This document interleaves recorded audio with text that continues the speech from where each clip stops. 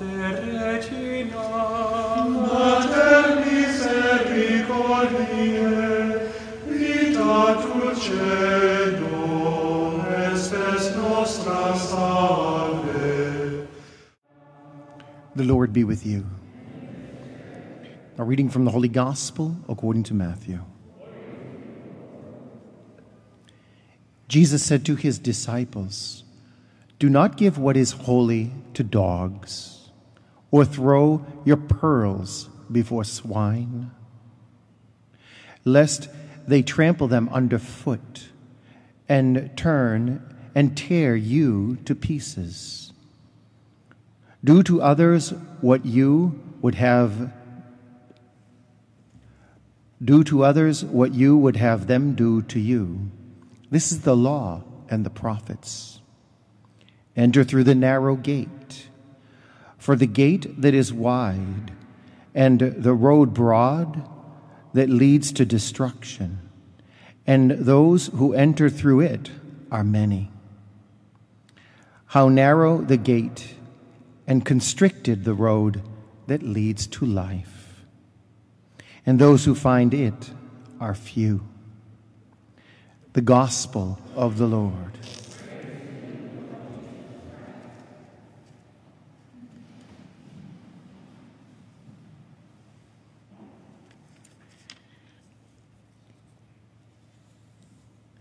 Don't throw what is holy to the dogs. This is a calling to remind us of the great reverence that is required for the Eucharist. The Holy Eucharist is the body and the blood and the soul and divinity of Jesus. And on this feast of St. Cyril of Alexandria, who helped to really promote the understanding of Mary as the Mother of God, no one more cherished the presence of Christ than she did. And especially at the cross, in the midst of the Passion. And when we go to communion, that's what we're experiencing. We're experiencing the whole Christ. And receiving him, we should be receiving him with care and devotion, because we're receiving the whole of his passion. And so we stand with Our Lady at the cross and receive what he's giving us.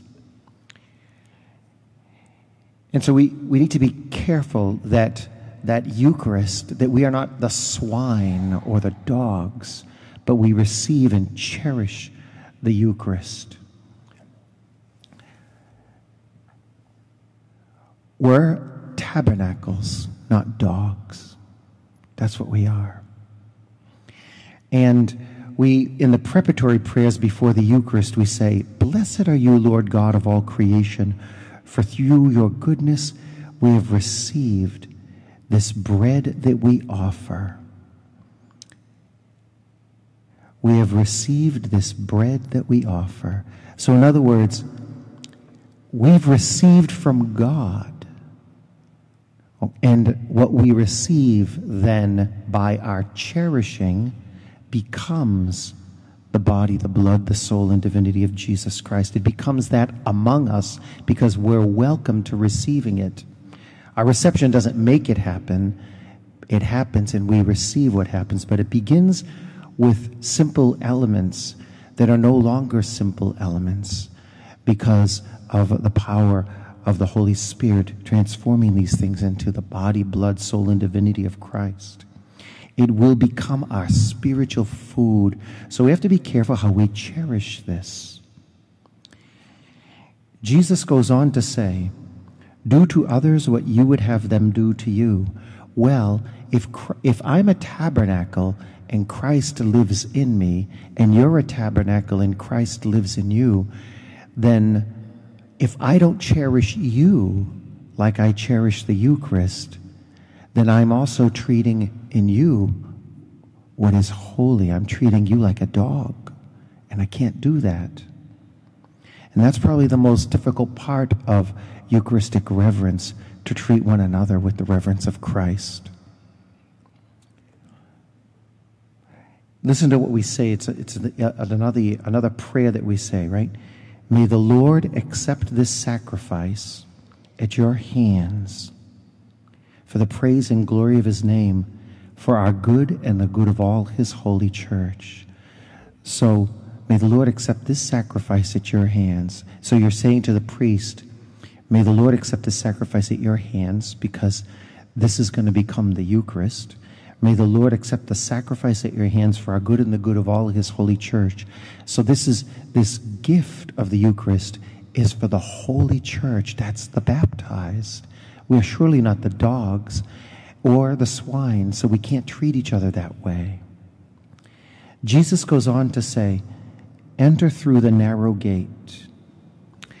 While Jesus shepherds the flock, okay, while he shepherds the flock and calls everyone to go along to the kingdom of God, he calls us all, and yet that gate is narrow because that gate is not a place where the herd can go through, but it's a place where an individual must walk through, because it's your personal choice, it's your personal journey, and it's your personal heart that is given to Christ. And that must be decided upon by you, and you can't be pushed by anybody to do that. That narrow gate is because it's a free choice that I must make as an individual, and yet I do that in the church where other individuals build me up and help me, but yet they can't make that decision for me. We can bring our children to baptism, but at some point our children have to make decisions of their own. And although we might find our children to disappoint us when they hit their 20s, we need to pray hard, because they need to make a decision on their own. And so we hope that they do. Each Eucharist, in a sense, begins with a walk through this narrow gate. We all walk down this aisle. And we had to do that personally. No one could make us walk down this aisle. Each of us walks down the aisle. Each of us personally comes to the front to receive the Eucharist. Nobody can receive it for you. Even if you bring communion to the sick, you can take it to them, but that person must receive it personally. It's something that we must do personally. That's that narrow gate. It's that personal encounter with the Word and a personal reception of the Eucharist. And all this is done with the attention of the heart. And so in my heart, I have to make this personal commitment to receiving Christ. And when my heart is so disposed, I'm not the swine or the dogs, but I'm someone who loves Christ, and I'm accepting him in my personal life through the narrow gate. And I'm that tabernacle that wants to graciously receive him and not treat him like pearls thrown to swine, but the one who is my Savior, to be always reverenced and cherished. Regina Celi, letare, alleluia, qui